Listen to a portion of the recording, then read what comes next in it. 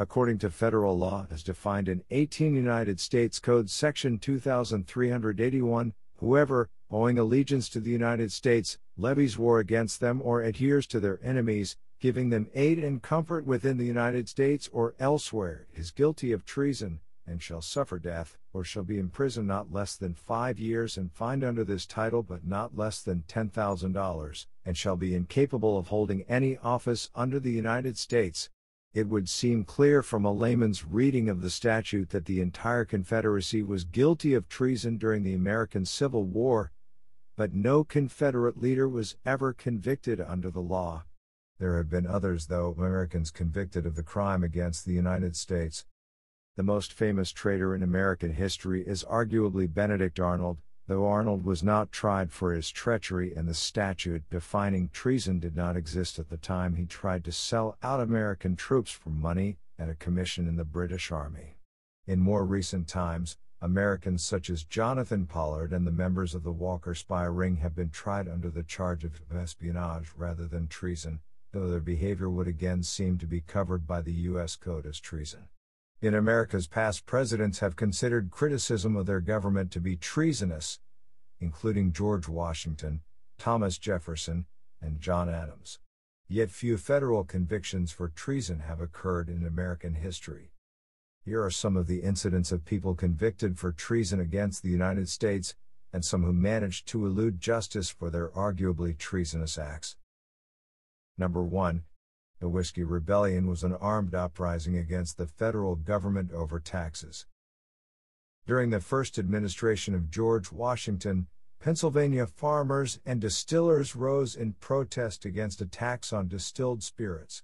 For many years, farmers distilled excess grain including corn, rye, and wheat into what was then called American whiskey, and their resistance to taxation of their product led the revolt to become known as the Whiskey Rebellion, which grew to the point that President Washington mobilized the army out of militia provided by several states, and donned his old uniform to lead it against the rebels, as commander-in-chief. It was the only time in American history that the President of the United States appeared in uniform while executing the duties of his office. The Whiskey Rebellion included a conflict known as the Battle of Bower Hill near Pittsburgh, as well as other engagements which created casualties among the insurrectionists and the militia. It took a huge show of force to suppress the rebellion in 1794, and several of the leaders were tried for treason. Of the 24 indicted, 10 were captured and stood trial. 2, Philip Vigil and John Mitchell, were convicted and sentenced to be hanged. Washington pardoned both. Several others were tried and convicted of lesser charges in the state courts of Pennsylvania. Washington's use of the federal government to suppress the rebellion was generally met with approval by the American people, and did much to legitimize the Constitution in the Western lands, which had until then generally frowned upon a powerful executive branch of government. Number 2. A former vice president was tried for treason in 1807. Aaron Burr was the Vice President of the United States when he fought his famous duel with Alexander Hamilton, which damaged his political career beyond measure, though he avoided prosecution. Burr, while still serving as Vice President in 1804, contacted British Minister to the United States Anthony Merry, informing him that the residents of recently purchased Louisiana would welcome British protection, and then he could cause a large portion of what is now the central United States to become a British protectorate. Merry forwarded Burr's suggestion to London. The following year, Burr contacted Merry again, asking for British naval support and money. Merry provided Burr with $1,500 and told him that no instructions from London had been forthcoming. The exact nature of Burr's plans have been debated ever since. He amassed supplies and support from co-conspirators, began arming militiamen, and prepared to travel downriver on the Ohio and Mississippi rivers. One of his fellow conspirators came to the conclusion that whatever Burr's scheme was, it would fail, and informed the U.S. government that Burr was planning to create his own empire in the American West. President Jefferson ordered Burr arrested for treason, and the former vice president was tried before a court with Chief Justice of the Supreme Court John Marshall presiding. Burr was acquitted due to lack of evidence. The Constitution requires the testimony of at least 2 witnesses. Others of his conspiracy were arrested, but none convicted. Number 3. James Wilkinson was involved in treasonous activities but avoided prosecution. James Wilkinson was a career military officer with a penchant for scandal, double-dealing, and treasonous activity throughout his career, though he always managed to extricate himself from investigators and minimize the damage to his reputation. It was Wilkinson who, after being one of plotters most involved in the Aaron Burr conspiracy, changed his mind and informed President Jefferson of the scheme. During the American Revolution, Wilkinson joined the cabal of officers who schemed to have George Washington removed from command of the Continental Army. During the 1790s, Wilkinson, while holding a commission from the United States Army, accepted payments from the Spanish government in New Spain to protect the interests of Spain. General Anthony Wayne developed enough evidence to attempt to court-martial Wilkinson, but died before he could present his case.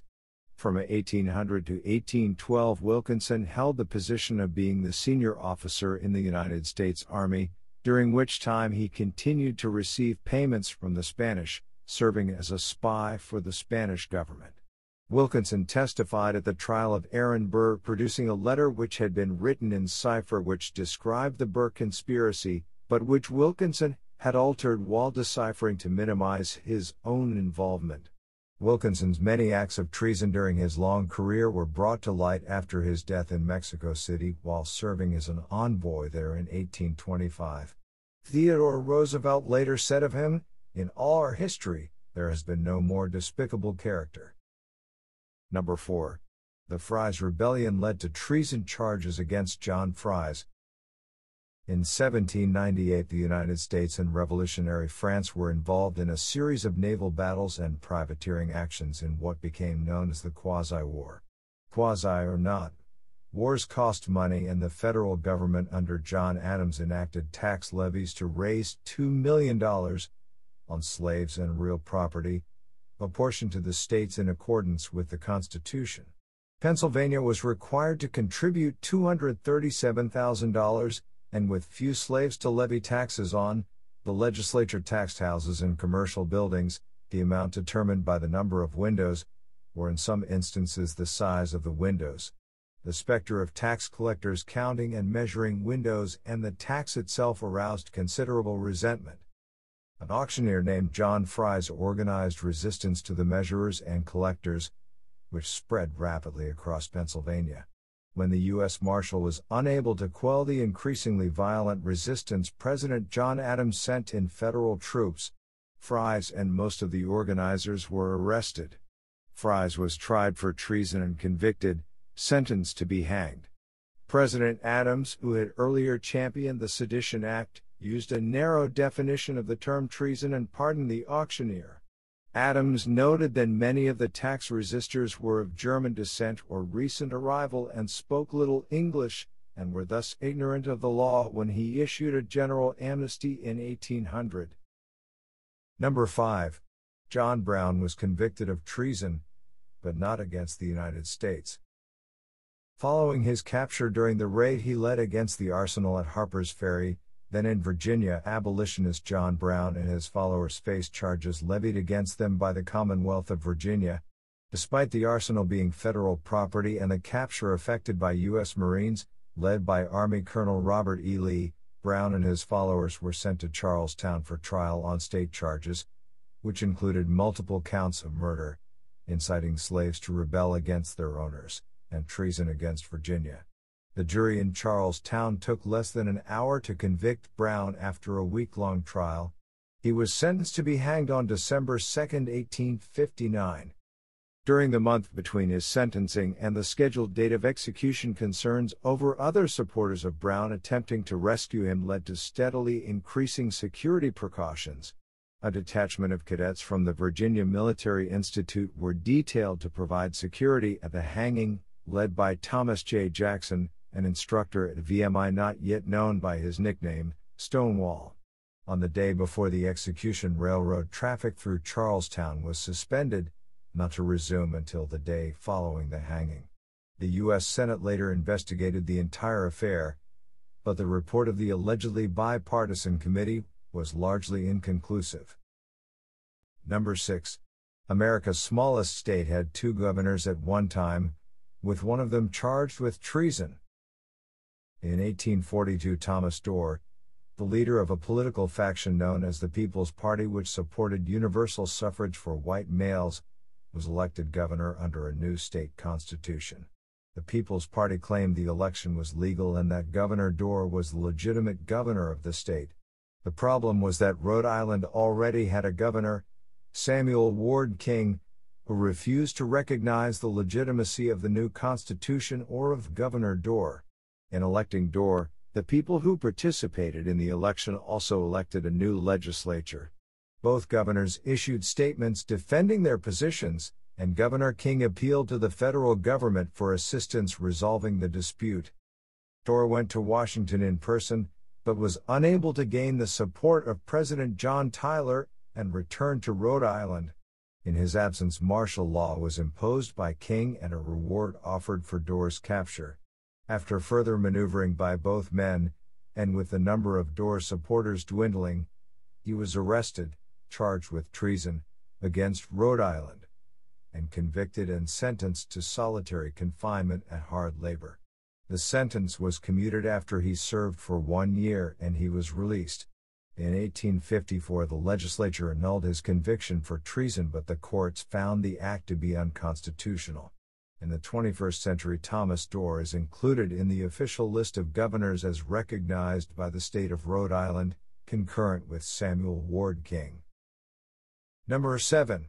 Aaron Dwight Stevens was convicted for treason against Virginia as well as other charges. Aaron Dwight Stevens was a participant in John Brown's raid on Harper's Ferry in 1859, and was one of 2 men who left the seized railroad shed under a flag of truce to negotiate a possible peaceful settlement. Instead, he was shot multiple times in the head and chest, and the militiamen who then captured him expected him to die quickly. He did not. Stevens continued to cling to life, slowly recovering from his wounds, at least partially, and he remained lucid. Stevens was sent to Charlestown when it was evident that he was not going to succumb to the wounds, for trial on the same charges as Brown: murder, inciting slaves to rebellion, and treason against Virginia. Stevens later was tried for the charges of conspiring with slaves to revolt and treason, and during his trial he continued to show he was lucid, despite the painful and dangerous natures of his wounds. According to Brown's lawyer, who frequently spoke with him, Stevens had 4 musket balls in his body during his incarceration and trial. He did not exhibit any remorse, and instead claimed that he had no sensation of guilt, and that there had been no evil intention in my heart. Stevens continued to suffer while in custody until March 1860, when he was tried in Charlestown, now in West Virginia, and hanged on March 16, 1860. Number 8. In 1862, a dispute over a flag led to an execution for treason.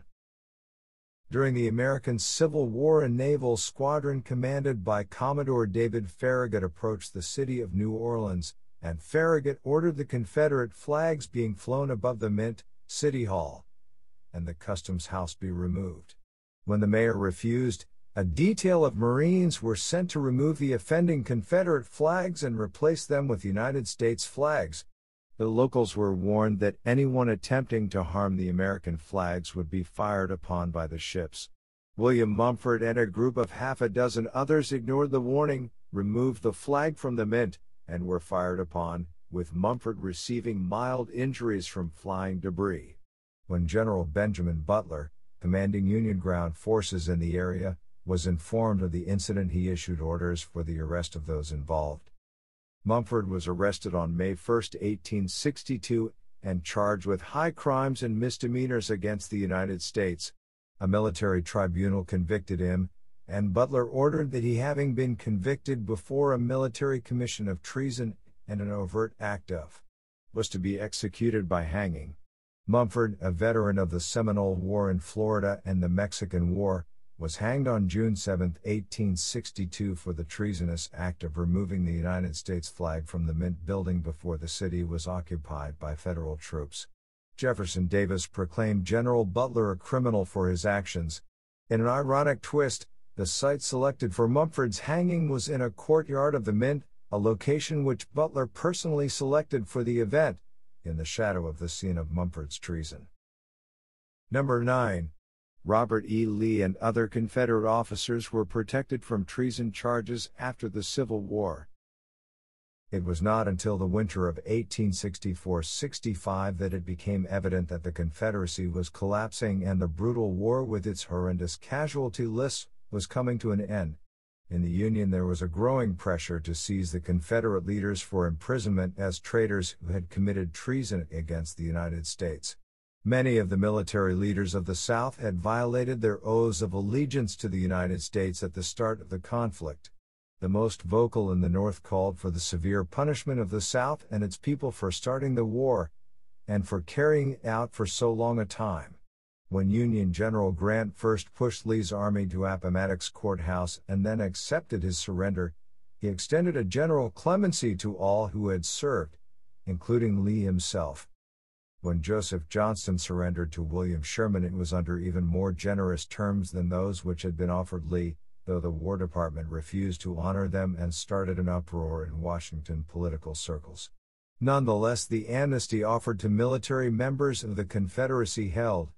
Thus, the perpetrators of one of the most harmful treasonous acts in American history were never charged with the crime, and were instead treated with generosity in the field by the troops and officers which had defeated them.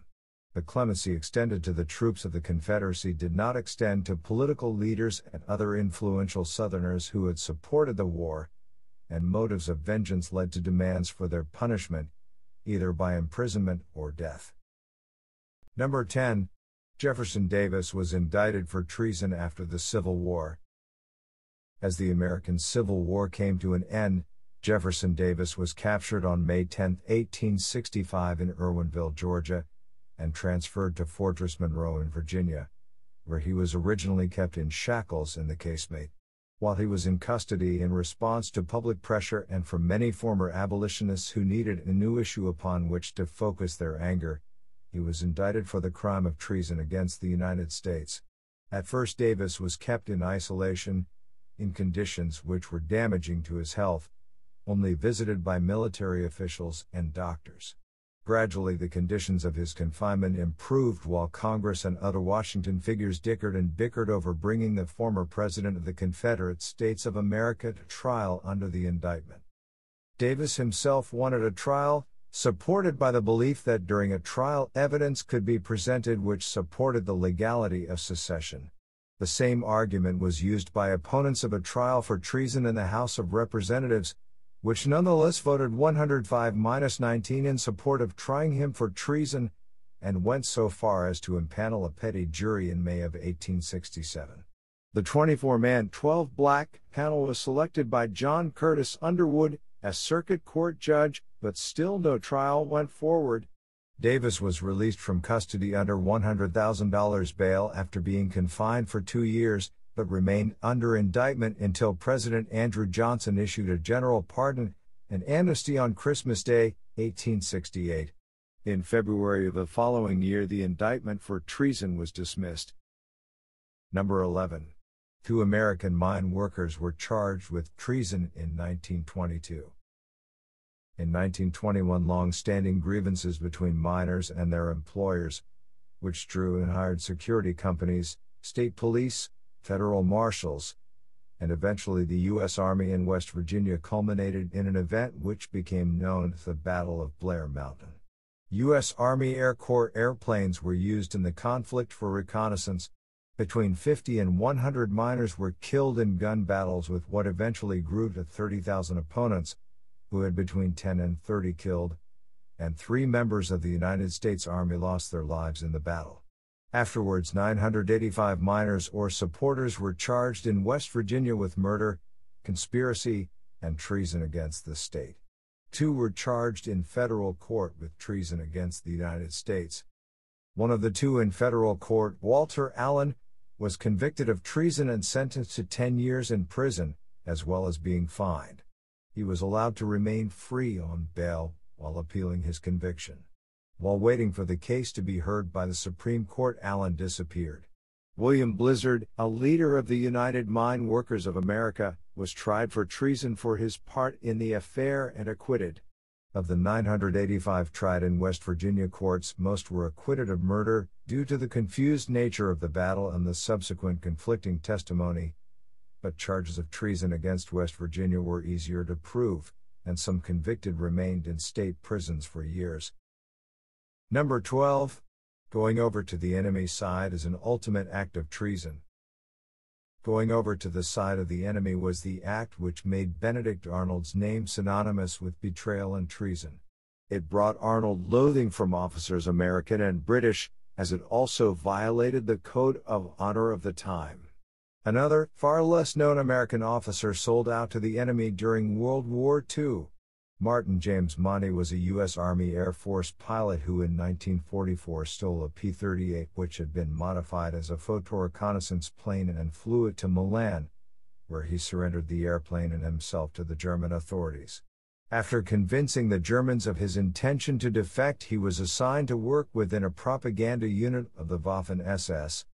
Monty joined the SS as an Untersturmführer, roughly equivalent to a second lieutenant, and wrote both material for radio propaganda broadcasts and leaflets. At the end of the war he was captured in his SS uniform. He was tried for stealing the plane and desertion, sentenced to 15 years confinement, and then released in 1948 with an honorable discharge. He was then arrested by the FBI, who had identified him as an SS propagandist who had used the name Martin Weithout.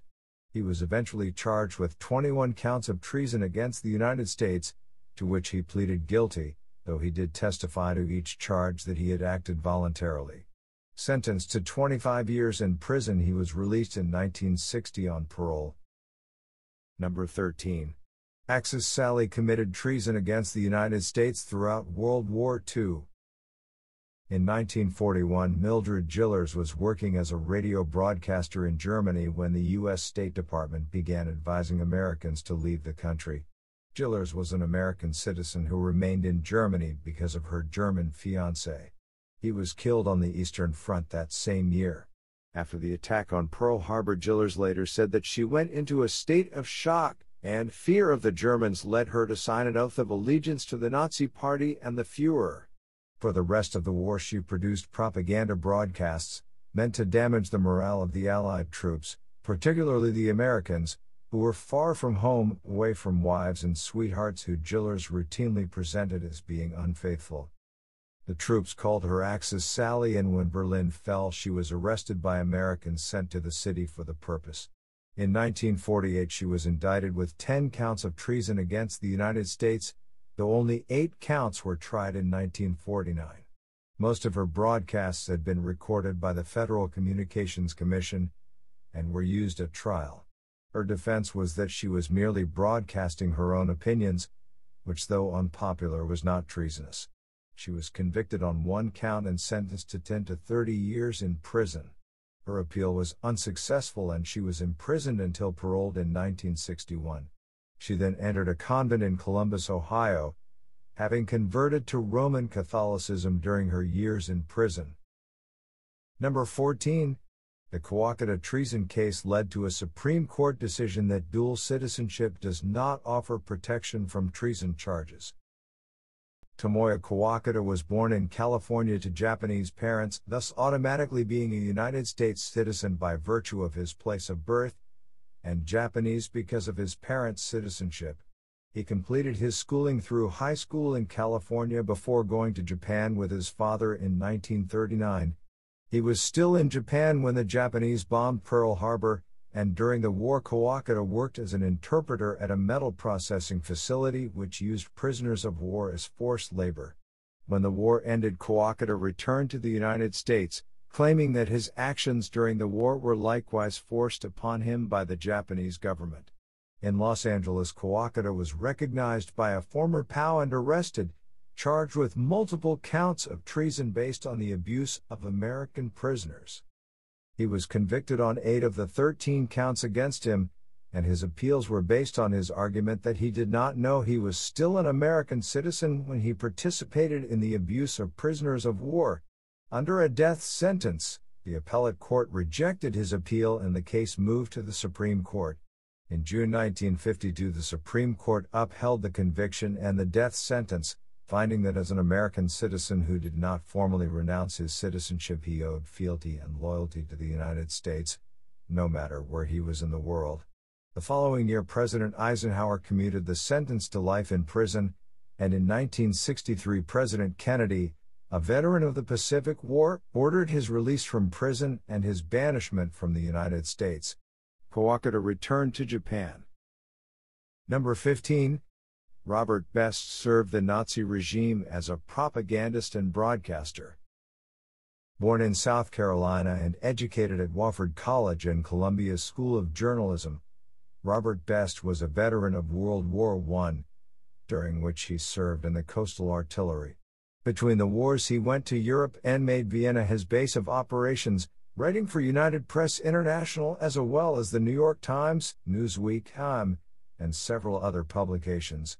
As the Nazi threat in Europe grew, especially following the Anschluss, Best became a supporter of Nazi policies and anti-Semitic views. By the early 1940s, his work output to American publications had dwindled to nothing, and UPI dismissed him.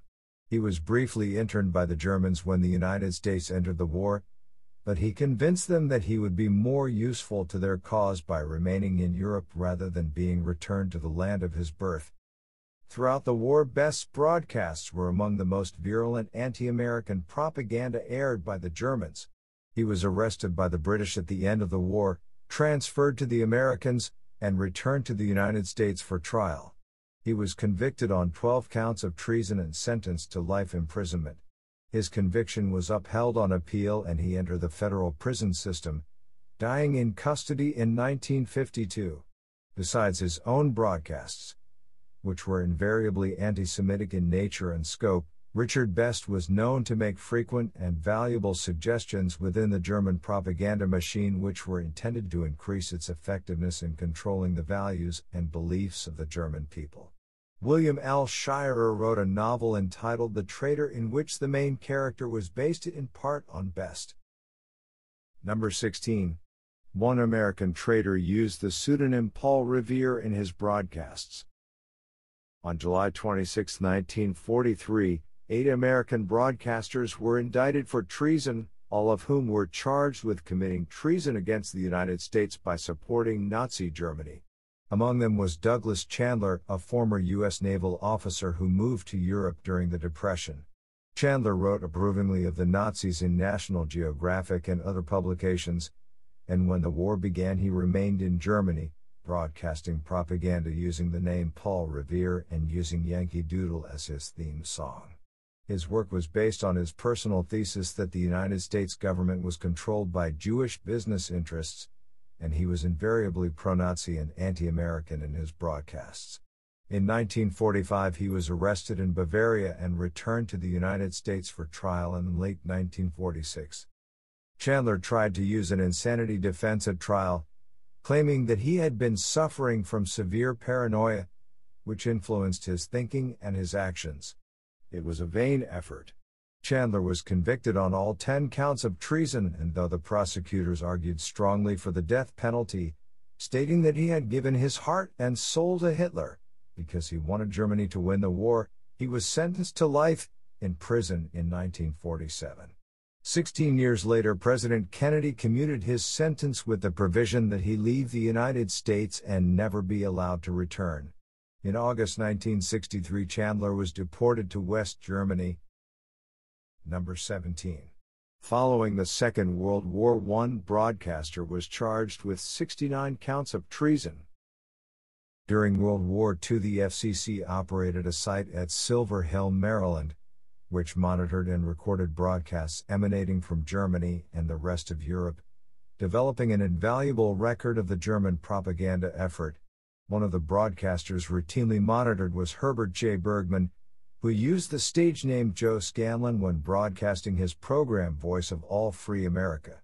Bergman broadcast directly to American homes, telling them of the widespread epidemics of syphilis and gonorrhea among the American troops in Europe. He also attempted to persuade the American people that the Jewish influence around Franklin Roosevelt and Winston Churchill was the true cause of the war, supported by the Bolshevism of the Soviet Union. He was indicted on not fewer than 69 charges of treason against the United States after the war, and in a trial which began only after 2 separate evaluations of his mental state were completed, he was convicted of 13 acts of treason. The number of the indictments was reduced to 20 charges prior to the beginning of the trial. His attorneys argued that he was insane at the time of the broadcasts, driven to that state by fear of the Gestapo. During his trial, his health deteriorated rapidly, and he suffered at least 1 heart attack. In December 1949, he was sentenced to 6 to 20 years in prison, and he died less than 4 years later in custody in Springfield, Missouri, on the first anniversary of the death of his fellow traitor, Richard Best. Number 18. John Dash was a naturalized American citizen who had been born in Germany. John Dash was born in Germany, journeyed to America in 1923, entering illegally, worked at odd jobs and as a waiter in several American communities, served in the U.S. Army Air Corps, and became an American citizen in 1933. In 1941, as relations between the United States and Germany deteriorated towards war, Dash returned to Germany. There he received espionage training in preparation for his return to his adopted country. Dash was part of a team which was delivered to the United States by U-boats in 1942, determined to attack various targets of sabotage. The Americans quickly learned of the presence of saboteurs, and a massive manhunt to locate them was undertaken, led by the FBI. By then Dash was planning to surrender to American authorities to act as a double agent. Dash and his partner Ernst Berger contacted American authorities. Dash tried to reach J. Edgar Hoover personally, and revealed the circumstances and participants of the plot, leading to the arrest of the 6 others involved and their conviction as spies. All 6 were executed. For his cooperation with the authorities, Dash was tried for espionage and treason and sentenced to life imprisonment. The trial was before a military tribunal established by President Roosevelt.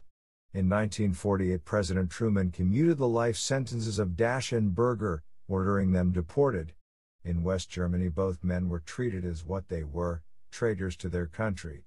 Neither man received the pardon which they claimed they had been promised by J. Edgar Hoover. Number 19. Joseph Smith was killed while in jail under a charge of treason.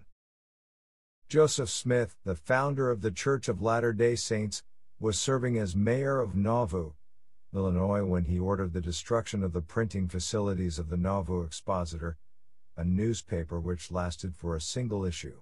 When it was released on June 7, 1844, among its reporting was an article which exposed Smith and his followers as polygamists. The non-Mormon public was shocked, and the city council passed an ordinance, with Smith's urging, to force the paper to cease publication. Smith then ordered the city marshal to seize the printing press and type. According to the marshal, the seizure was accomplished peacefully. The paper's publisher claimed that a mob had destroyed the press and seriously damaged the building in which it had been housed. Smith then, in resistance to court orders from outside Nauvoo, called out the city militia and declared martial law. The governor of Illinois offered a trial in Carthage, before a non-Mormon jury, for Smith and his brother Hiram, under the charge of treason against the state of Illinois, for the act of inciting riots across the state. The brothers and the rest of the city council surrendered to Illinois officials and were jailed in Carthage. It was while in jail awaiting trial for treason that Joseph Smith and his brother, armed with pistols smuggled into them by associates, and several other men being held, were killed when a mob stormed the jail. Several differing accounts of the violent end of Joseph Smith emerged in the aftermath, many of which ignore the charges of treason against him. Smith had earlier been charged with treason in Missouri in 1838, which precipitated his flight to Illinois. Number 20. Frederick Kaltenbach was indicted by the Americans for treason, but died in Soviet custody. Frederick Wilhelm Kaltenich was an Iowa-born son of a naturalized German, raised in Waterloo, coincidentally the home of the 5 Sullivan brothers of World War II fame. In 1933, the graduate of Iowa State Teachers College and the University of Chicago won a scholarship at the University of Berlin, and became a devoted adherent of Nazism. When he returned to Iowa in 1935, he started a boys' club modeled on the Hitler Youth, with similar uniforms.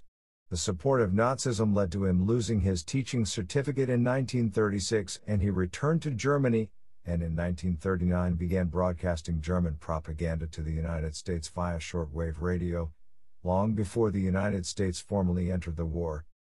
Kaltenbach harangued against Franklin Roosevelt and Lend-Lease, attempted to prevent FDR's election to a third term, and referred to himself whimsically as Lord Hee-Haw. After the United States entered the war, he attacked the morale of troops and citizens at home. As the war went on and it became evident how it would end, he shifted to covering his tracks as an ardent Nazi by attempting to align himself with anti-Nazi elements, though he continued to broadcast Nazi propaganda as late as the spring of 1945. He was indicted for treason in the United States in 1943, and was arrested at his home by the Soviets in Berlin in 1945. The Soviets sent him to their special Camp 2 in Buchenwald, and when the American authorities requested he be surrendered for trial, the Soviets refused. They later informed the State Department that he had died of natural causes, and in 1948 the indictment was dismissed.